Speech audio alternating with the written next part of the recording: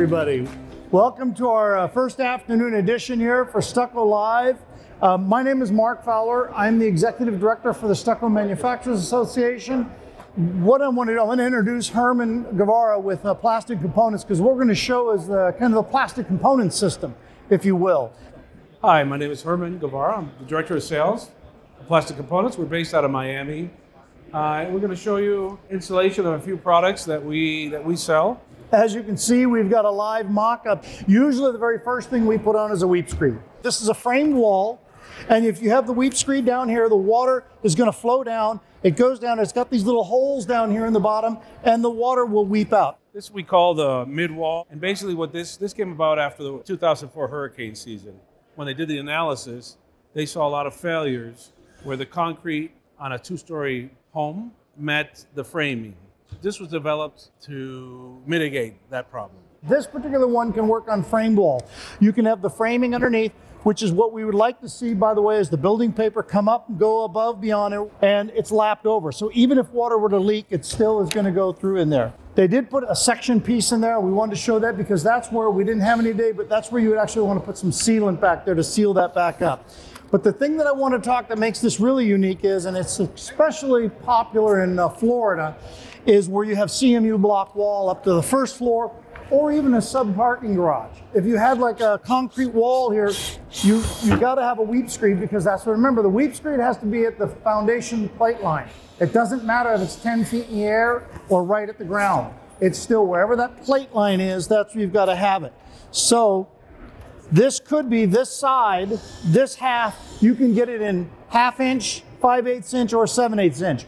So in case you're wondering where to set this at the floor line, there is, you can't see it here, but there's an actual little line right in here. That's for the plate line. So if you set that at the bottom of the plate line, you're going to be code compliant. So this particular trim joint, not only does it give you the plaster grounds, but it also allows for movement. Let's go ahead and put on this drainage mat next.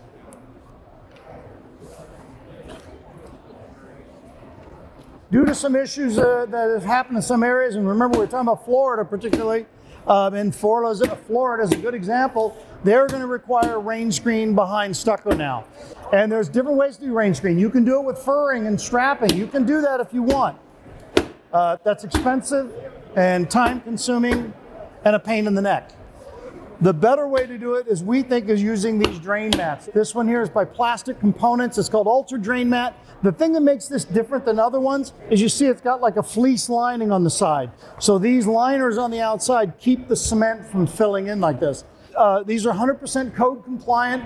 The whole United States doesn't require a rain screen. I would say from Texas going east, you're gonna have to do a rain screen, and then pretty much along the California coast. That's only for framed walls. You can still plaster directly over CMU block or concrete.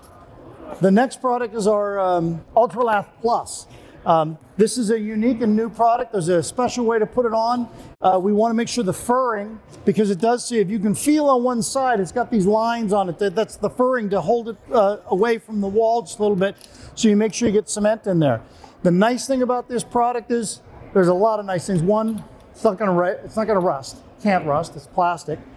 It's definitely ASTM compliant.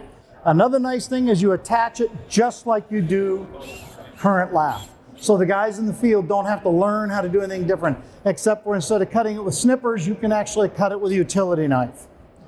And the attachment is 6 inches on center along the stud. And in this particular case, we've got steel framing, so he's using self-tapping wafer head screws. The wafer head screw, just so you know, it's not just your standard screw, it has a little bit of a larger head to it. And that's so it engages the lath on 3 strands. You don't have to worry about doing extra furring to it, because the furring is already built in. This can go on, of course, you got to keep the furring, and that's just what they're looking at to make sure the furring is going against the wall. And you want at least a 1 inch overlap. And it looks like they got about 2 inches there, so we're in good shape. And I think it's 1/2 inch on the side, minimum 1/2 and 1 inch, just like expanded metal lath. It's no different than that. On the drainage mat underneath, I forgot to mention, that comes in 2 sizes, 6mm width and a 10mm width. The 6mm, I'm going to tell you, the SMA kind of prefers that a little bit. We think that it doesn't throw all your trims out of whack and way. It's thin. And you can also use this product, or that if you were putting on foam and you had to have a drainage behind that, you could use the lath or the drain mat. And you don't need the fleece lining on the drain mat for behind foam, because you're going to be plastering over the foam. There's a market in the Carolinas where they actually use the lath in strips behind cement board system, because it's got a very high compressive value, so it's not going to crush on you. So they'll use it in strips to create a drainage plane behind a cement board system. So yeah, there's some interesting applications. One question I get asked, and I got to say I get asked a lot, is they said, well, what happens if they screw this down and they crush that mat behind it? It is possible that he could screw this down and kind of put a crimp into that drain mat. But you know something? Water's not going to come down here and go, oh, well, guess we can't go anywhere. We're done. We're just going to, no, it just goes right around it. Water is insidious. It never takes a day off or any time off. That's why it's really important to make sure we get these flashings right. And if you look at the mock-ups we have around here, that's exactly what we try. And I'll just say about this SMA training program. We try to teach your guys out in the field that are out doing this to pay attention to the laps, to make sure that you're lapping things like, it's like shingles on a roof. I mean, you don't put them on upside down.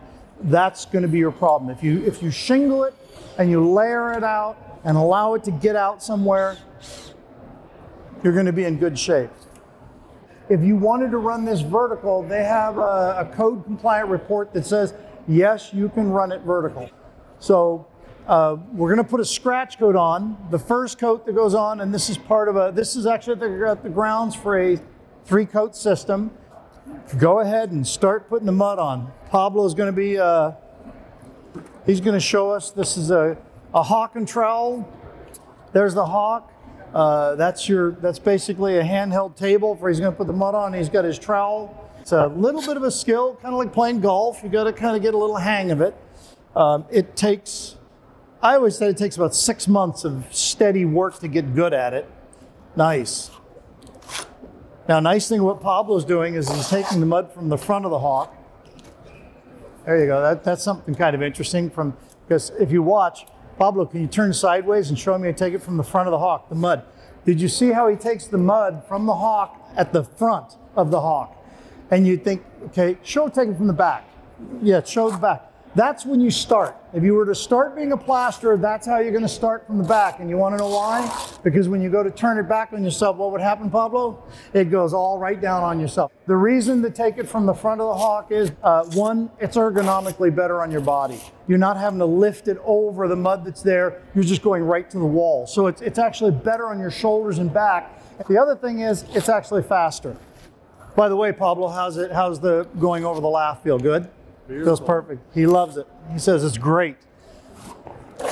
So what he's doing is he's pushing it in there. It's not a tremendous amount of pressure, but it is important to get it in there with sufficient pressure to make sure it's well embedded and keyed into the lath. Problems I've seen, not with this lath, but just with expanded metal lath, moreover, is that sometimes they just lay the mud on top of the wall. We want to make sure it's pushed in there. What he'll do now, he's using a hand scratcher. And I'll go ahead and let him finish that row and then turn around and show you that tool. Can you turn and show it? It's basically the trowel with notched edges on it. You can also use a scarifier, or what we call a comb, that does the same thing. He's now ensuring that the mud is pushed into the lath. By going across, he'll push it in. And then he'll come along and it leaves those serrated edges along there. There's a couple of purposes for those serrated edges. One of the purposes is to make a key for the next coat, because this is only half of your base coat. You're going to put on another, this is a nominal 3/8 inch thickness. So to put on another 3/8 inch thickness, you want to make sure it has something to bond to. The other reason we like to have horizontal lines, and I'm going to tell you the ASTM says predominantly horizontal, doesn't mean every line has to be horizontal. Nobody's got to get crazy about it. But the reason is that you want to, if you want to damp cure this wall, you can, when you hit it with water, it helps slow down the water process and helps the water. Instead of always just running right down like a vertical, it actually helps slow the water and helps the cement cure a little bit better. What he's doing now is using a sponge float, and this sponge float, or you could use a brush, it's either one. but he's wiping it down the edges. It's real important to get all the clean edges cleaned off, because when you come back in brown coat, that cement is unforgiving. It'll be hard as a rock and it doesn't care. And when you put your rod or derby on it, it just wants to chatter along the edge so it's nice and clean.